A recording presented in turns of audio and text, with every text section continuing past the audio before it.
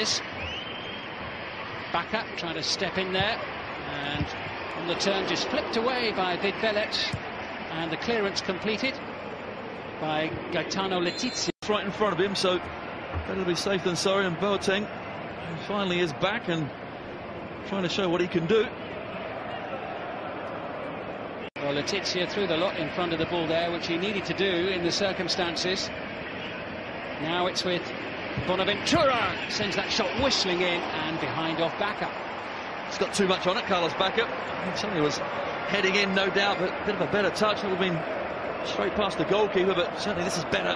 Barty down the right-hand side, but great play from Backup inside the box. He was going to shoot, but picked out his teammate. For the moment, Carpi, well, they've got it all to do. Don't look like they can keep hold of the ball for any length of time. They're dropping deep, allowing Milan just to come onto them. Across in front of them. Defending like that is easy. Carlos Backup rolling that one forward. Boateng in. Backup with the shot off the outside of the boot. Just too high, we saw, didn't we? He certainly can strike with the outside of his boot. He knows he should have done better as well. That's a good chance for the Colombian. No opposition there from a Carpi defender. Expect him to at least hit the target, but he couldn't. Well, he's the one player so far, isn't he, Bacca, who looks full of vim.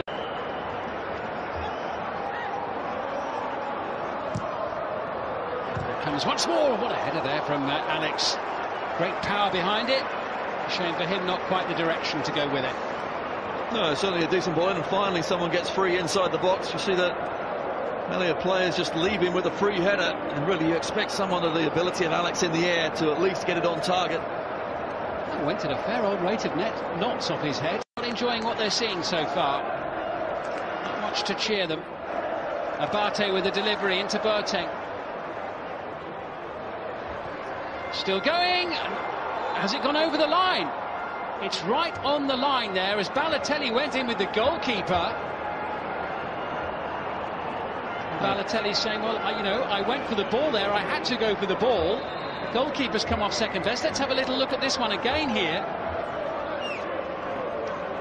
Well, he had to slide in, didn't he? You have to. No, you have to, Van. Unfortunately, okay, he might have just caught the keeper, but as a manager, there's no doubt you want your strike in and the cross the front. Well, it's afterwards, isn't it, as well? You could just see the boot just caught the goalkeeper on the head there. But it's momentum, I think, of the keeper going across. Hasn't had too much to do, but has been pretty confident and decisive when required. Forward run here by Carpi, and behind for a goal kick. Well, a good run from Guzman down the left-hand side when he played Carpi in. Here we can see, we said before, didn't we, that Guzman, no doubt, when he does get the ball in the end of his spread, that's a little bit dangerous from Carpi's point of view, but maybe they think they can go and score now. And here's Lasagna with the shot, which at least brings a save from Gianluigi. And they think, you know what, point, we can take all three here. Half an hour to go. Carpi on the front foot here. It's back with Christian Zaccardo, dinks it in, no handball. Zaccardo still going here.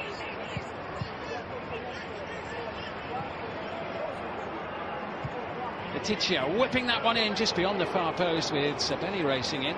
Actually, that's a brilliant ball. It really is. I think if more Carpi players there took a chance, certainly across the keeper, not Sabelli, but a bit of quality at least. And Zaccardo here, claiming handball, but again, difficult. It's going straight round to Nelly's chest.